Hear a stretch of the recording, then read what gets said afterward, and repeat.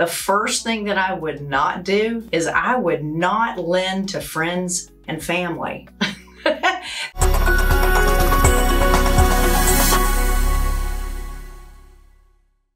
One of the things that we always talk about is how would you 10x your business? If you're new into this business and you're stuck on the single family rehabs or maybe doing a duplex here or there, the thing that I would do differently is I would have gotten into commercial real estate a whole lot quicker.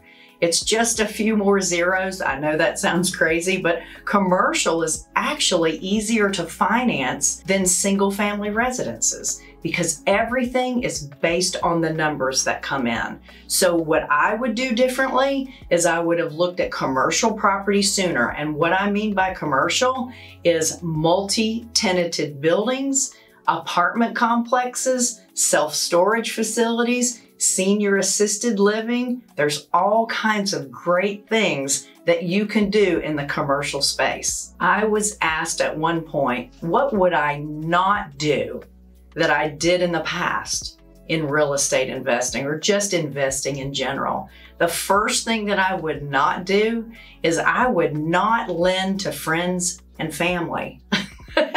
Things can get very uncomfortable when you lend money to people that you know and you love, but maybe new in the business and you just want to help them. You've got to run it like a business. Be careful. The other thing is I would only invest in real estate. I love to see all the shiny objects that are out there, other things that you can invest in, whether it's cryptocurrency or trucking or whatever that might be. I like staying in what I know, and I know real estate. That's what I invest in.